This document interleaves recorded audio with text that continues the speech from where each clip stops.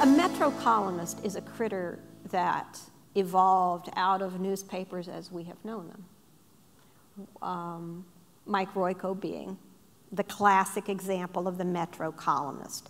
The guy, almost always used to be a guy, the guy who lives in the city, the guy who knows the cops and the firefighters and drinks and, you know, gets at the gritty city. Sometimes is funny, sometimes makes you cry, sometimes writes about politics, sometimes writes about, in my case, the centipede in my bathtub. You know, so that model has been around for a while, but as newspapers move online, what I'm sensing is it's very hard to figure out where to put an old-style metro columnist in a digital publication. So the pressure is even greater than it used to be, I think, for columnists to find their niche. This is not new, but I sense that it's accelerating.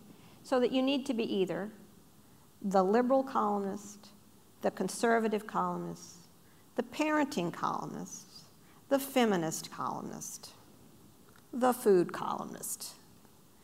I think it's getting harder just in terms of trying to figure out where do you put this on a website, this old-fashioned, I write about everything because we all think about everything column. I really love it all. I mean, I love going out into the city.